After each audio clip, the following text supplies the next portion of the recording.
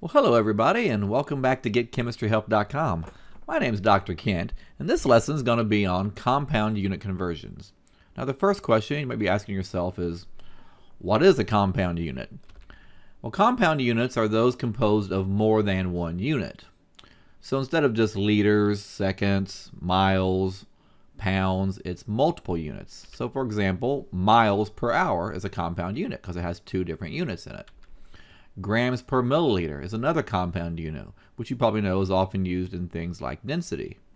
And another one, often used in physics, is kilogram meter per second squared, which in physics we call the Newton. That has a unit. Well, the way you convert them is just the same way as any other unit conversion using the standard unit analysis method. But now, for example, if we were doing miles per hour, we'd have to do two different unit conversions. Have to convert miles into whatever it's asking and hours into whatever asking. So I think the best way to explain this is just with a few examples. So let's look at this first one. It says a motorcycle was traveling at 85 kilometers per hour, and it wants to know what is that same speed but in meters per second.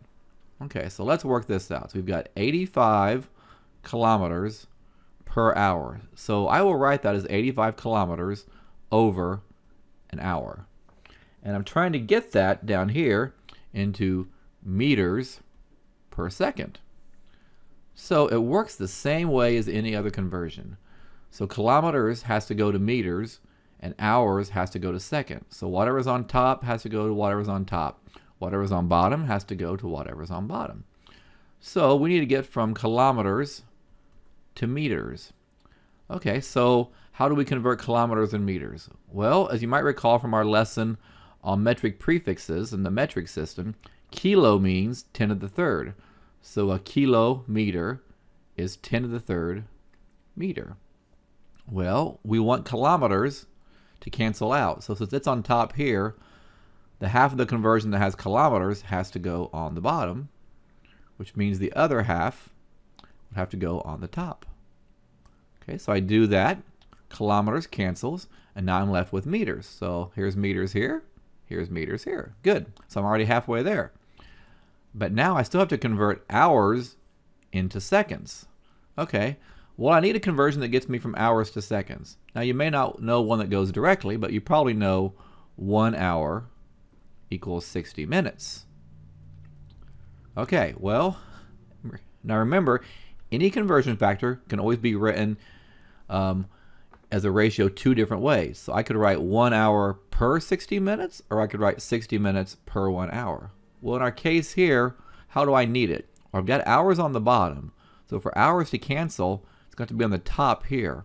So the 1 hour has to go on top, and the 60 minutes would have to go on the bottom. So now hours cancels. Well, now I'm in minutes, but I want to go from minutes to seconds. Okay, well, I know that 1 minute equals 60 seconds. Okay, well, again, I want to get rid of minutes and leave myself with seconds. So which one has to go on top, minutes or seconds?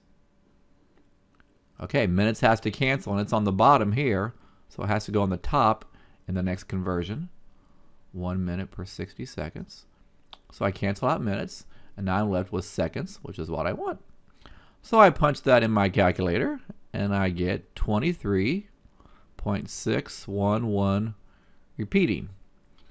Okay, so that's the answer. But of course, the next step and the last step we always got to do is check our significant figures. So 85, well, that only has 2 significant figures. How about this conversion? 10 to the third meters to 1 kilometer. Well, remember, this is a metric to metric conversion. So this is considered to be exact. It's been defined that way. So it wasn't a measurement, so it doesn't have significant digits. How about 1 hour to 60 minutes? Well, again, 1 hour 60 minutes has also been defined. So that's exact. 1 minute into 60 seconds. Again, that's also been defined. So that's exact. So the only one that really has significant digits was the first one. So 2, so the answer has to have 2 significant digits. So the 6 tells me to round up, so I would round that off to 24 meters per second. Okay, let's try one more. This one says, bromine has a density of 3.12 grams per milliliter. What is this density in pounds per gallon? Okay, so let's write down what I know. 3.12 grams per milliliter, so literally over a milliliter. And I'm trying to get to pounds per gallon. So I'll just put it way down here because I'm not sure how much space I'll need. Pounds per gallon. Okay, well again, I have to turn whatever's on top, grams, into whatever I want that's on top, pounds. I have to turn milliliters on bottom into gallons on bottom. Okay, so let's see. So now the order doesn't matter. I could do the grams and convert it first, or I could convert the milliliters first. It really won't matter mathematically. So I tell you what, just to prove it, I'll do the bottom one first this time. So milliliters needs to go to gallons. Okay, so I need a conversion factor that has milliliters in it. I'm trying to get to gallons. Well, what do I know? Well, I know 1 gallon is 3.785 liters. Okay, so that gets me a little closer. But I don't need liters, I need milliliters. But I do know how to get from milliliters to liters. Okay, so what does milli mean? Well, again, milli, the prefix, means 10 to the negative third. So a milliliter is 10 to the negative third liters. Okay, so I got milliliters on the bottom. So for it to cancel, milliliters has to go on the top. So 1 milliliter on the top, 10 to the negative third liters on the bottom. Okay, now I'm in liters, and I'm trying to get to gallons. So I have this conversion factor right here that was given. So I want to cancel liters. So where does the liters have to go? 3.785 liters. Does that go on top or bottom? Well, for it to cancel out, since it's on the bottom here, it has to go on the top here. So 3.785 liters over 1 gallon. Liters cancels, and I'm left with gallons. Okay, so we're halfway there. We got gallons. Now I got to do grams into pounds. Okay, well, it gives me a conversion factor that says 1 pound is 454 grams. Okay, now grams are on top, so in order for grams to cancel, the gram part of the conversion has to go on the bottom. 454 grams on bottom, which means 1 pound goes on top. So now grams cancels, and look, I got pounds. Okay, so there I am. I'm in pounds per gallon. So now I just have to go through and perform the operations on my calculator. So remember, anything on top you multiply by, anything on the bottom of a conversion is divided by. So this would be 3.12 divided by 10 to the negative third times 3.785 divided by 454. So I went ahead and did that on my calculator, and I got 26.01145 pounds per gallon. Okay, well let's check out our significant figures. Well, 3.12, that's 3 significant figures. How about 10 to the negative third milliliters? Well, milliliter to liter, that is metric to metric, so that is exact. How about 3.785 liters in a gallon? Is that exact?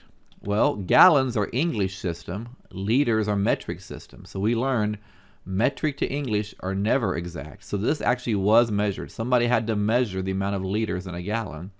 So that would be 4 significant figures.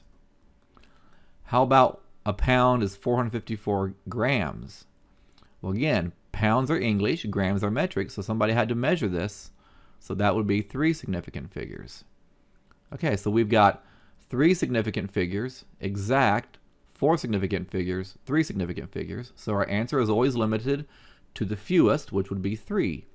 So our answer can only have 3 significant figures. So we'd round that off and we'd get 26.0 pounds per gallon. Well, there you go. Hope you learned something in that lesson. For many more practice problems, be sure and come visit me at getchemistryhelp.com, and we will catch you next time. Thank you.